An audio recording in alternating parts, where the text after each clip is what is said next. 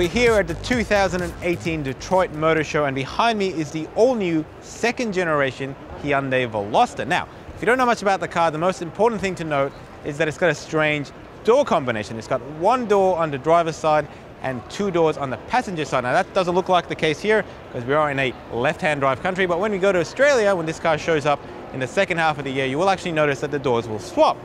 So the first thing to notice is that it looks a little bit like the i30, from the front at least. If you look at the rear, it looks completely different. It looks quite nice. It has become a little bit more evolutionary than the previous car, which was a whole new revelation in its segment. Now this has got the cascading grille, the new lights, and of course, being the turbo model, it's got the nicer wheels. So this thing is powered by a 1.6 litre engine. It's got 150 kilowatts of power and 265 newton meters of torque. There are two other cars here. Let's move along and I'll show you them too.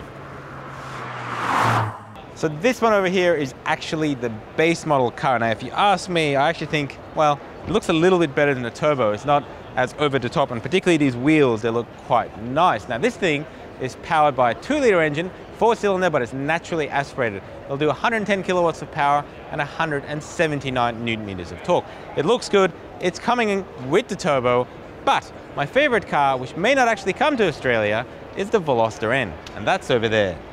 So this is it, the Veloster N, the absolute top of the range. It's got a 2-litre turbocharged engine with over 200 kilowatts, and it'll do 0 to 100 in around 6 seconds. So it's not going to be ridiculously fast, but certainly up there with the best of the hot hatches. Now I do love this color scheme. It's from the WRC team that Hyundai is involved with. Come to the back because I want to show you this enormous spoiler.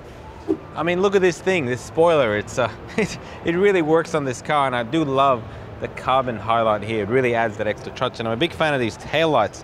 But coming down here, if you do come down and have a look, this exhaust, and there is two of them, is enormous. I mean, I can just sort of fit my hand around it now. It definitely looks like something that came out of a modified shop. Now let's jump inside because I do want to show you the interior, because that's definitely a bit of a surprise as well.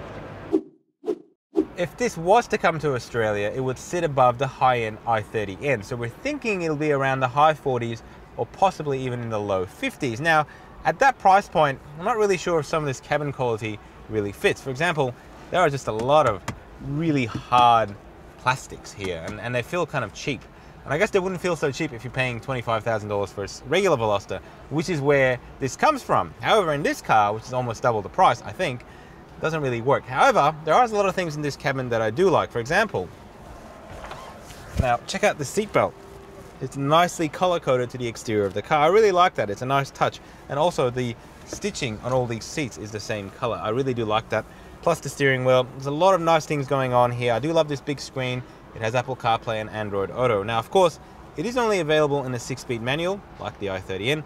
There is going to be a 7-speed dual-clutch transmission coming at some point in the future. If you do have passengers, back seat, it's pretty nice. It looks small, but I think you could easily fit 2 people back there for a short trip. So, there you have it, the Veloster N. I really hope we get this car in Australia, but it's not looking likely.